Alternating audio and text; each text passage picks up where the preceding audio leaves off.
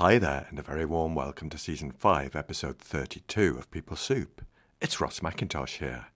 P-Soupers, it's a bit different this week.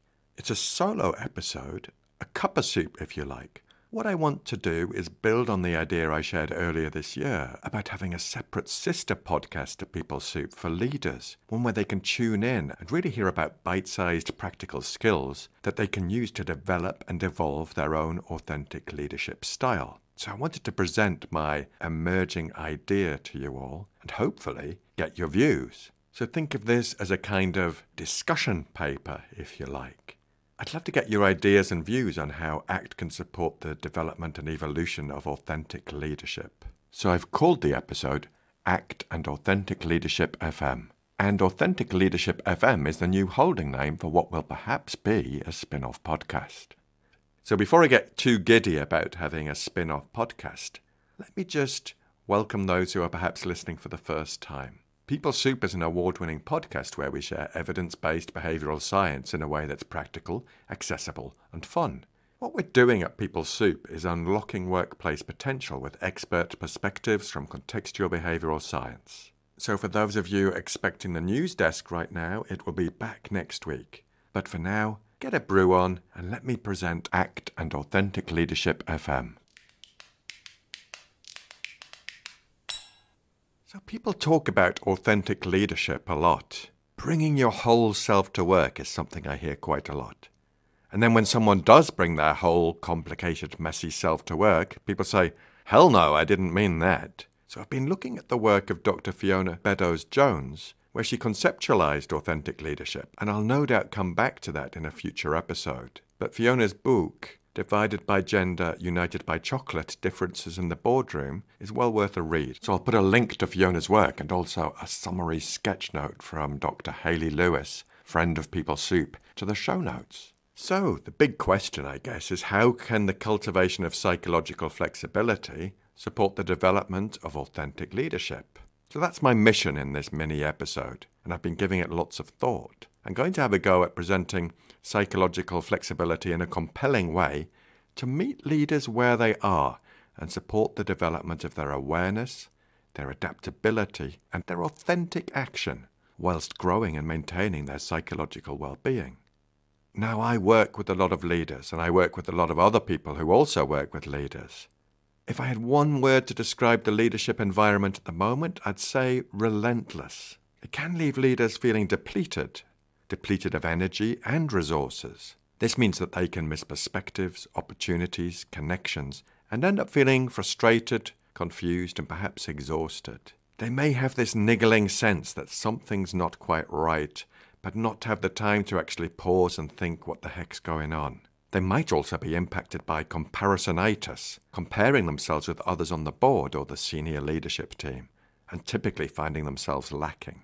Some leaders might be tempted to get some clarity by trying to kind of force themselves into a leadership model or a way of being. And in my experience, and the people I work with, that can sometimes feel a bit restrictive and cramped, and at worst, feeling trapped. Others might try to emulate a guru. Now, there's different ways we can emulate a guru or a role model. One is looking at the behaviors they bring to what they do, and I think that is great. But the one where we look at a guru and try to emulate their sort of daily routine, like they get up at 5 after sleeping in an oxygen tent, eat some egg whites and then meditate for an hour before running 10 miles to work. Emulating that in the hope that we'll turn into the guru, I don't think is a very productive route.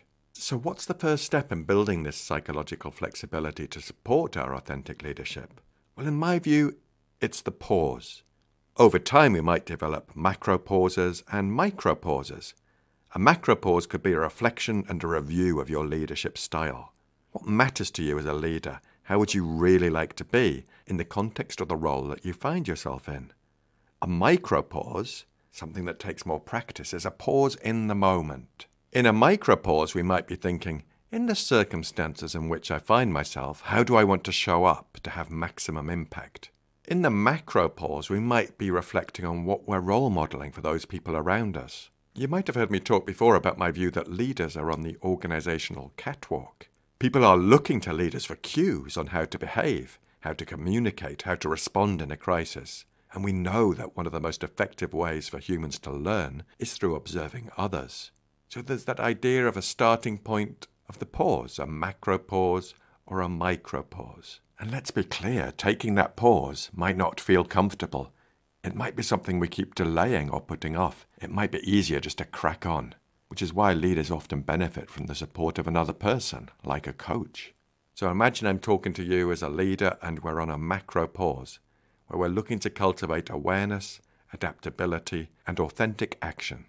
So let's look at those one by one, starting with awareness. So as a leader, perhaps in calmer times or perhaps when it's more turbulent and relentless, we can sometimes miss out on what's going on around us, in our environment, our team, or the organization as a whole. We can sometimes be caught up inside our heads, which means we might miss out on cues, opportunities, threats, all sorts of stuff. We also might not be aware of how we're showing up. We all develop ways of being as a leader, habits that perhaps once served us well and now are less useful and impactful. In fact, they might be damaging our relationships. And if we're not aware of how we're showing up, we can miss out on the opportunity to be the best version of ourselves. Of equal and fundamental importance for you as a leader is being aware of your energy. And we don't have infinite supplies of energy. And if our energy is depleted, we start to lose the capacity to operate as the best version of ourselves. So what are you doing to recharge as a leader? What you do outside of work is an essential component of your recovery. It's part of honing your own leadership instrument.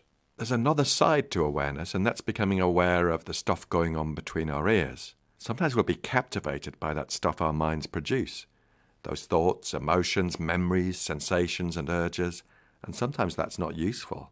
If we're having a bout of comparisonitis, we might look at others and find ourselves lacking. We might be waiting to be found out, and if thoughts like that are a prominent guide to our action, the way we'll show up is typically not the way we'd most like to be. So if we're unaware of that unhelpful stuff, it can really impact on the way we show up, how we behave. And we'd typically be behaving in a way that we might not be that proud of. For example, if I'm finding myself lacking, I might show up as someone who's a bit ratty and tense, which could also seep into my life outside of work. In this moment of pause and awareness, we can shine a light on that unhelpful stuff. And as a previous guest on PeopleSoup said, awareness is curative. And that was from Andrew Sewell, who wrote the Overthinker's Guide to Life. But the beauty of this awareness is that we can develop skills to change our relationship with that unhelpful stuff that our minds produce, so it doesn't become as debilitating or energy sapping. So let's look at adaptability. Can we flex to be the best authentic version of ourselves given the environment we find ourselves in? In any leadership day, we might go from a meeting with the boss to a whole team meeting, to a stakeholder engagement, or perhaps a pitch for new work. There are many different hats a leader has to wear throughout the day. So the more we build our awareness, the more we can then make a choice and adapt.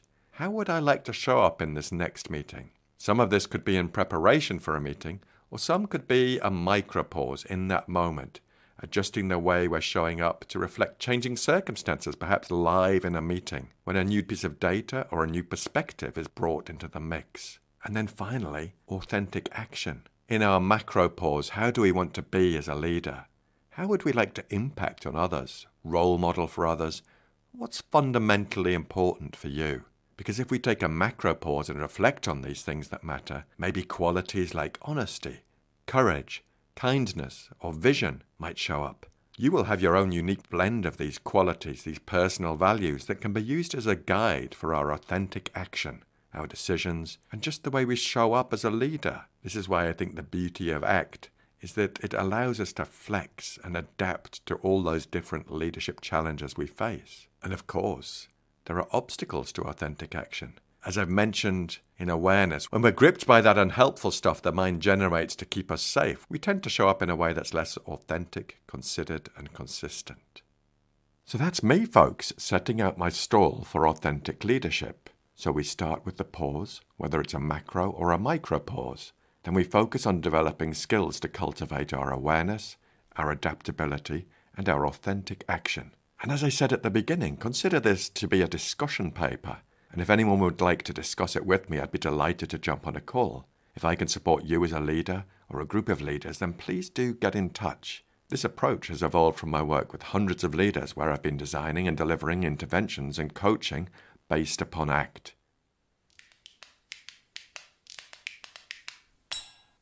So, PeopleSoupers, that's it. This little cup of soup, ACT and Authentic Leadership FM, is in the bag. Thank you so much for listening. I really appreciate your support. And me and producer Emma have some fresh ideas brewing too, for new episodes coming up, as well as our ever-expanding range of fabulous guests. If you enjoyed this episode of the podcast, we'd love you to do 3 things. Number 1, share it with one other person. Number 2, subscribe and give us a 5-star review, whatever platform you're on. And number 3, share the heck out of it on the socials. This would all help us reach more people and make some noise with stuff that could be useful. We love to hear from you, and you can get in touch at peoplesoup.pod@gmail.com. On X, formerly known as Twitter, we are at PeopleSoupPod. On the gram, known as Insta, we are at people.soup, and on Facebook, we are at PeopleSoupPod. You can also drop us a review or get in touch using a voice note on WhatsApp. Thanks to Andy Glenn for his spoon magic and Alex Engelberg for his vocals. Most of all, dear listener, thanks to you. Look after yourselves, PeopleSoupers, and bye for now. And then when someone does bring their whole complicated, messy self to work, people say, "Hell no, I didn't mean that."